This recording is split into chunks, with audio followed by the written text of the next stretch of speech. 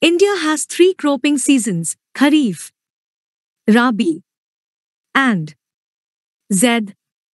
What is a Kharif season? Kharif crops are grown with the onset of monsoon in different parts of the country, and these are harvested in September to October. Some important Kharif crops grown during this season are paddy, maize, jowar, bajra, cotton, and soyabean. Some of the most important rice-growing states are on the basis of rice produced in tons during 2020 to 2021. Top 10 rice-producing states in India are 1. West Bengal, 2. Uttar Pradesh, 3. Punjab, 4. Tamil Nadu, 5. Andhra Pradesh, 6. Bihar, 7. Chhattisgarh, 8. Odisha, 9. Assam, and 10. Haryana. Recently, paddy has also become an important crop of Punjab and Haryana. In states like Assam, West Bengal and Odisha, 3 crops of paddy are grown in a year. These are the varieties of rice house: Aman and Boro.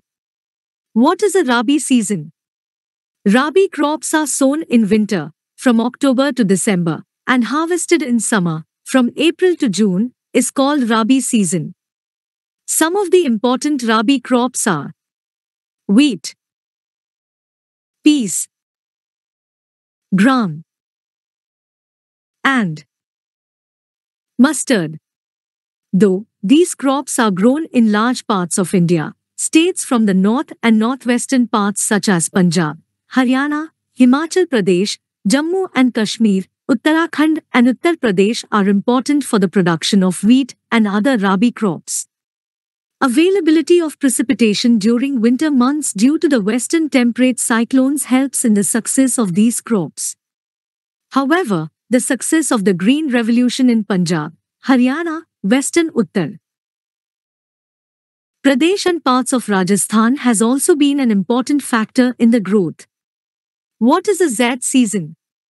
In between the Rabi and the Kharif seasons, there is a short season during the summer months known as the zaid season.